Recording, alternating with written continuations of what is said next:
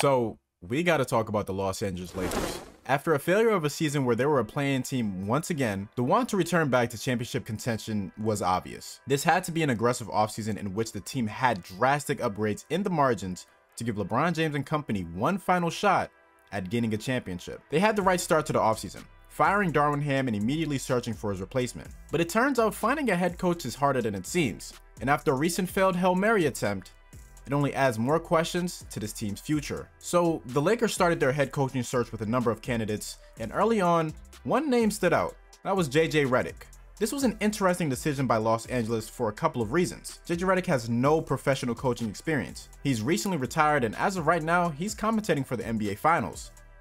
Oh, and he has a podcast with LeBron James. A lot of people think this is why JJ is getting a shot. LeBron James has made it known that he doesn't have much time left in this league. And it kind of looks like the Lakers might be focusing more on getting LeBron a farewell tour that he would want rather than maximizing their chances at winning it all. Or so we thought. So we got a Hail Mary attempt. Dan Hurley, a back-to-back NCAA champion who is excellent when it comes to X's and O's as well as implementing a successful system. The Lakers went all out in their presentation trying to lure him away from UConn. They gave him a contract that would make him one of the highest paid coaches in the NBA, as reported by Woj, but as good as the offer was, Hurley declined, and now no one's too sure what the Lakers will do. Previously, JJ Redick was reported to be the front runner, then the whole Dan Hurley thing happened, and no one is really too sure if JJ is fond of the position anymore. Actually, it seems like a lot of the candidates aren't too fond of the position. Brian Windhorst from ESPN made some really good points recently with talking about the Lakers coaching search, and it's that the job just isn't really attractive. The future of this team is really up in the air with LeBron's career dwindling down. Will the coach that they decide to hire be the coach of this team, say, in 3 years? Who knows? Coaches want job security. They want the opportunity to not be the scapegoat. And of course, they want to lead a team with their own system without their star player kind of going away from it. All of that isn't really a guarantee in Los Angeles. But besides the coaching carousel that they have going on, we have to talk about other moves that this team needs to make. The draft is coming up, and the Lakers will have the 17th overall pick. The Lakers could get an impact player with that.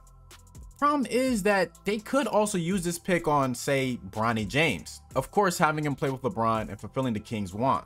There are a ton of talks that this could happen.